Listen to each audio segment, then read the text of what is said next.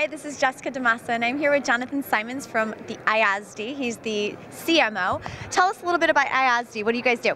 So we build machine intelligence software for providers and for payers in the healthcare space. All right, so we talked a little bit earlier. Your client, you told me, is a mix of payers and providers. What are these guys doing with the AI and the deep machine learning that you're providing them? Yeah, so it's really interesting. At this point, after a huge implementation phase for EMRs and for storage, healthcare companies across the payer and the provider space have a tremendous amount of data, and they're trying to extract more value out of those investments. And so AI is actually a very natural fit for that, because the problem space has become so large and so complex that they're looking to tackle really, really big problems.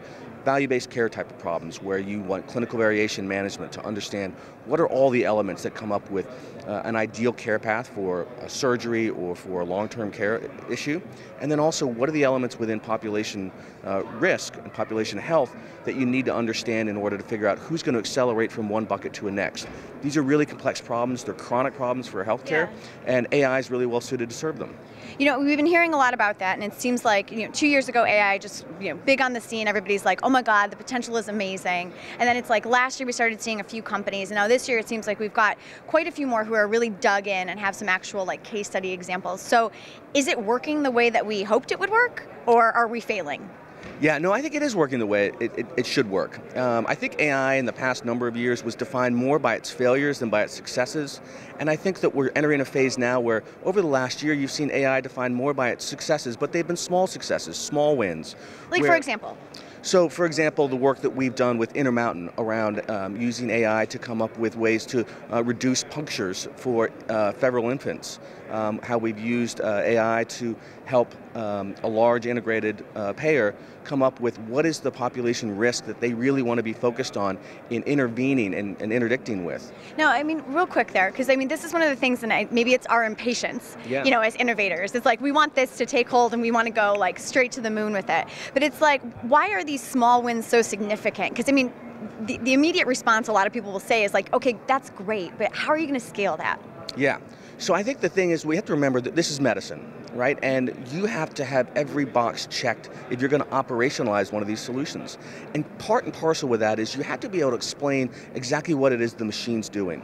Because if we're talking about impacting lives, you have to have this level of explainability that goes far beyond what really passes for explainability in the AI world. And so that will slow it down by nature, but it delivers better outcomes, because now the community, the clinicians, and the practitioners and the doctors can get behind this, and it really takes it from the practice of medicine to the science of medicine. And that's what AI's real promise is going to be over the next number of years. So tell me what your thoughts are, your company's thoughts from your vantage point about these big tech companies like the Apples and the Googles and the Amazons of the world that are masters at AI and using it in different ways. Are we welcoming them into health, or what do you think? Is this going to change things in the way that it needs to be changed? What are your thoughts? So it's a great question. It's a great question, and I would tell you the jury's out on that. If we really knew the answer to that, I think that we'd have that conversation right now. But my sense is that they have talent and they have technology that goes far beyond what you generally find inside of a payer or a provider. Even though that they are very data aware by their nature, they don't necessarily have the data science talent that an Apple has, for example. What I do think is that they will move the ball forward, and they will provide the art of the possible, and that's going to be motivating for just a whole generation of clinicians and a whole generation of administration for these companies to do more with what they have, because they possess a tremendous amount of data. Yeah. When you think about the ability to now have genomics for almost every single patient, that's a huge opportunity, and they're just starting to scratch the surface.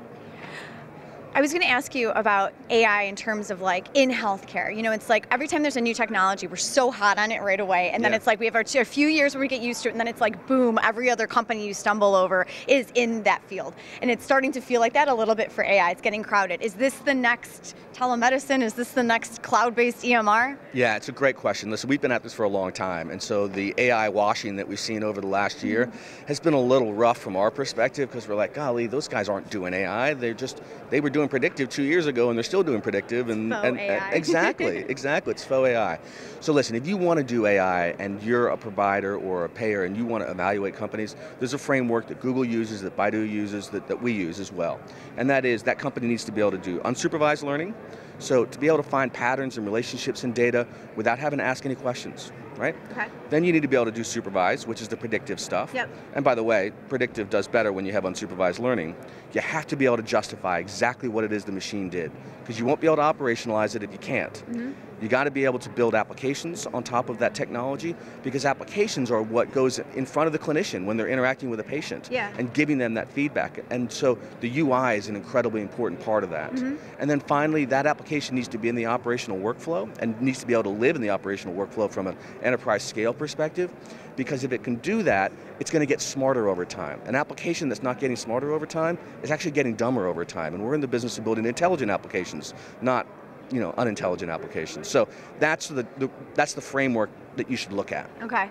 And last question for you. Yeah. So we're asking everybody for their WTF health moment, okay? And for that, we mean, what's the future? So what's the future for AI in health? How are we going to make this better? Because I know we've all had lots of WTF moments otherwise in healthcare, right? Yeah. And you can tell us about one of those too if you'd like. But what's the future for AI, you think, in health? So I think AI's great promise over the next 5 years is that it's going to be able to accelerate the process of understanding exactly what's going on with your patient and give you potential paths and outcomes. And that is going to be far more accurate than a doctor could do otherwise, because it's going to be able to integrate and synthesize far more data points than otherwise. And I think that's the great promise. To suggest that you're going to have doctors, robots treating you as your doctor, that's not going to happen in 5 years. But in 5 years, you're going to have this ability to really transform just that practice of care and turn it into a science. Awesome. Well, Jonathan, thank you so much for joining us here. It's a pleasure to speak with you. Great. Thank you for hosting us in your booth. You bet. All right, great. Thanks. This is Jessica DeMassa. We'll talk to you soon.